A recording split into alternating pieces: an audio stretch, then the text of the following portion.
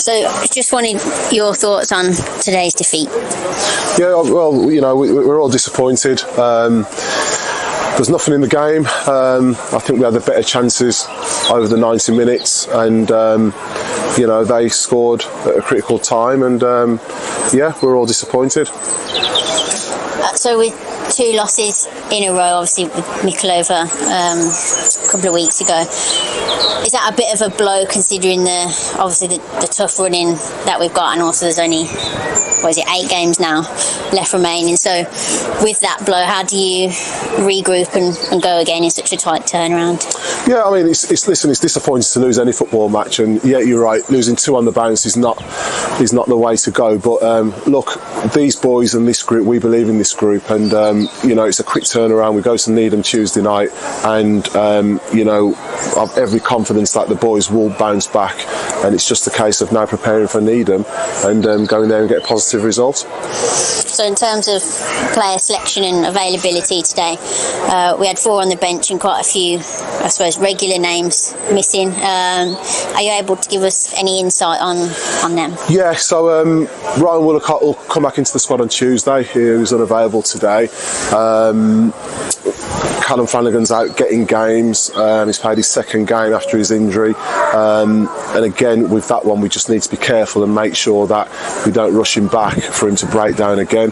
But Tuesday night will be stronger. Like I say, we'll have a couple of bodies back. And yeah, we're looking forward to going to Needham to try and get a positive result. And then touch on, we brought in, in the last couple of days, brought in a new striker, Zidane Sutherland. Yeah. Got a few minutes today.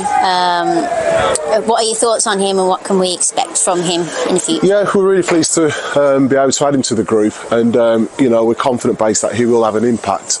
And yeah, we're looking forward to seeing him. He's eager to play. So yeah, a very good addition.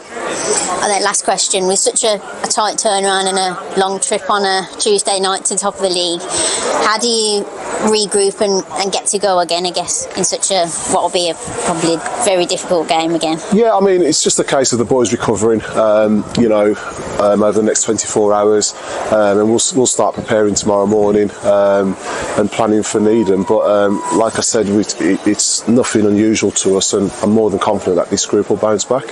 So just wanted your thoughts on today's 1-0 loss. Well, it's obviously disappointing to come all the way down here and to obviously lose a game such in that fashion.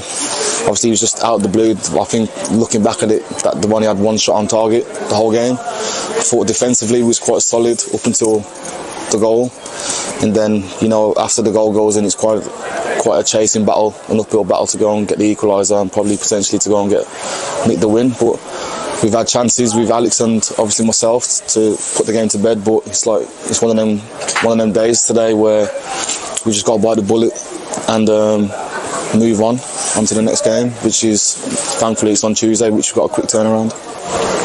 So 2 back-to-back defeats, both of them very close games. I suppose overall, what do you think was missing, or what did we lack as a team?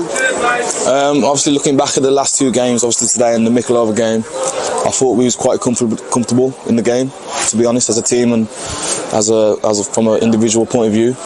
Like I said, it's just 2 silly goals that we conceded at Mikulova, which we could have withheld, and obviously today we've had our chances which we could have won the game. But looking forward as a team, I think we've just got to all come together, think positive, and obviously we're going to analyse the game probably Thursday, especially the Needham game as well, who we play on Tuesday. So I think we'll analyse both games and obviously speak collectively as a group, where we can obviously going forward, where we can improve and where we can all put our points together.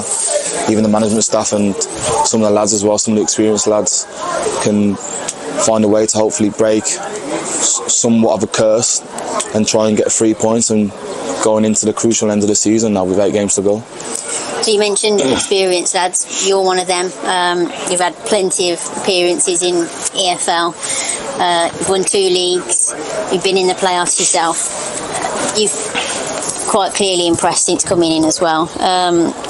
What do you think that you've added so far and that you can add to the rest of the season? I think personally that I've added my experience, which I think obviously Clarkey and the management staff wanted me to come in and bring to that group. Obviously the club was top of the league at the point, and with myself as a personal achievements, having 2 promotions and going through a playoff run, which we are currently going through now, it's where I need to bring, like I said, my experience and that somewhat calmness to the group.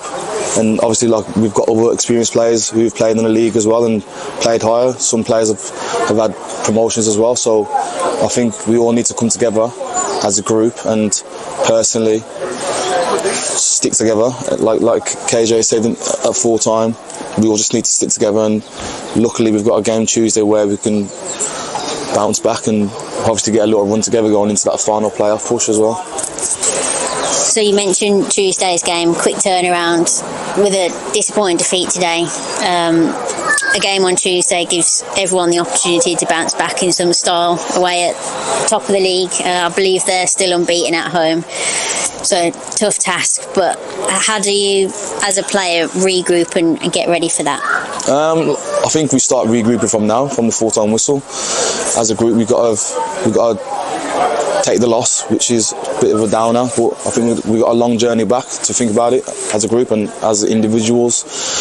We've got obviously tomorrow and Monday as well. We're not going to be training Monday, but I think we just got to stick together, and obviously going into the Needham game, it is against the top of the league, but we are still in contention with 8 games to go, and I think personally that we've just got to carry on what we're doing. I know we've had 2 losses, but I think we just got to take the positives out of the game, and going into the Needham game, I think we just got to execute what we all spoke on and what we're going to speak about as well, and execute the plan and hopefully get 3 points up there as well.